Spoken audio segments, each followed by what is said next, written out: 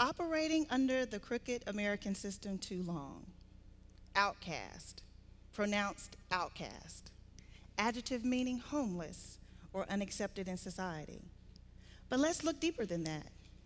Are you an outcast? If you understand the basic principles and fundamental truths contained within this music, you probably are. If you think it's all about pimping O's and slamming Cadillac doors, then maybe you just don't understand. An outcast is someone who is not accepted as part of the normal world. He's looked at differently. He's not accepted because of his clothes, his hair, his skin color, his occupation, or his beliefs. Now look at yourself. Are you an outcast? I know I am. As a matter of fact, forget being anything else. There's only so much time left in this crazy world. Wake up and realize what's going on around you. Poisoning of the food and water, tampering of cigarettes, diseased engineering control over your life. Take back your existence or die like a punk. This is Big Rube saying right on to the real. Illuminative thinking. The idea that I want to share with you guys today is based on a series of epiphanies I've had over the last several years as a teacher. And it is based on my use of hip-hop culture, the hip-hop aesthetic, and these sensibilities, education, and technology.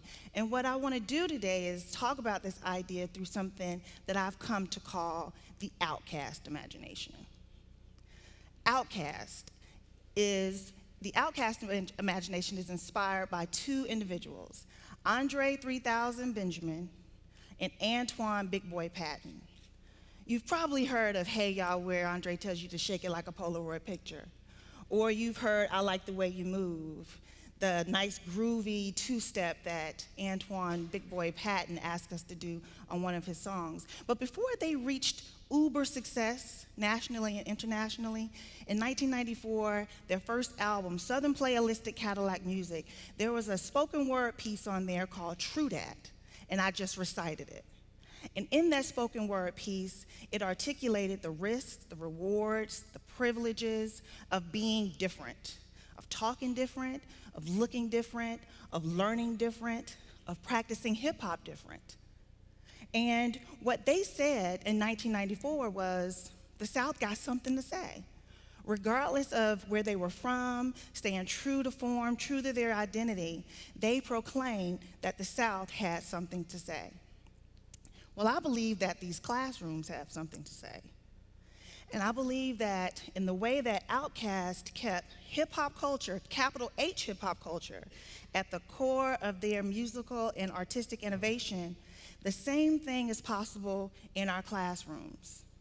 Keeping hip-hop-based sensibilities, practices at the core of our classrooms can help develop science skills, math skills, the social justice capacities of youth, and their ethical leadership capacities, as well as their language, art, writing, just as the kids that you saw perform earlier. Now, what does all of this mean? You've heard me say capital H hip-hop.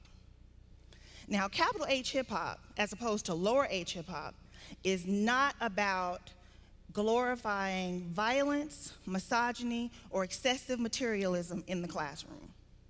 It's not just about the use of rap music.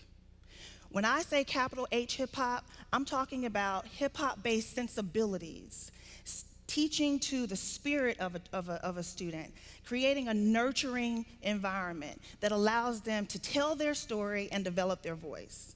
Number one, what capital H hip-hop does, it allows us to, A, promote engaged teaching and learning through rapping, emceeing, DJing, breakdancing, graffiti art, fashion, all of the practices that are associated with hip-hop. The second thing that it does is it highlights the injustices of our world and our community, like the injustices of our school system. The third thing it does is it provides blueprints, calls of action, lesson plans, so to speak, for how to alleviate many of these injustices. Capital H hip-hop is about looking good, dressing fly, being your absolute best, while repeating steps 1, 2, and 3. I realized that I was an outcast in 1997 when I was hired under emergency credential to teach math at a high school right outside LA. I was a first-year teacher. For many of my students, I was their first teacher of color.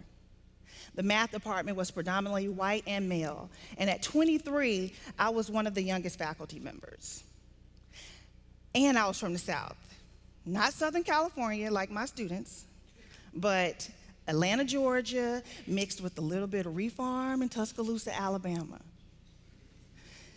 And I listened to capital H hip hop.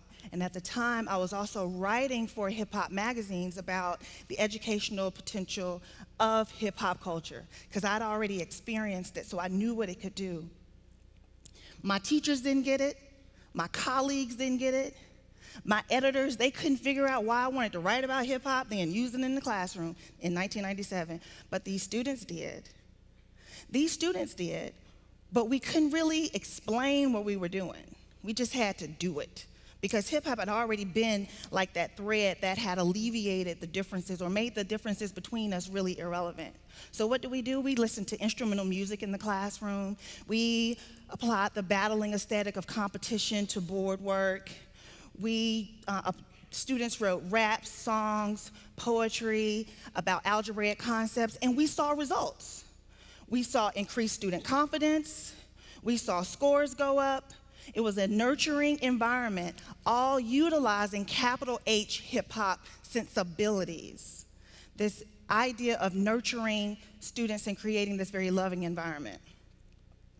So what's happening right now, fast forward 97 to 2012, 13, 14, another epiphany I have is, how do we utilize hip-hop, education, and technology and make it available for teachers, youth, and youth influencers who are interested in this type of work? So Virginia Tech has the 4-4 Beat project, and it's part of this ongoing trend of taking hip-hop-based artifacts, using them to create activities for a classroom. But here's where 4-4 Beat is different. There is no hip-hop-based archive at an institute of technology, and there is no hip-hop-based archive located in a school of education. A school of education is where the magic happens. That's where you get the inclusive lessons, and you get to try different things that are democratic, and you get to develop the social justice capacities of teachers so that when they go out, they see themselves as social justice activists.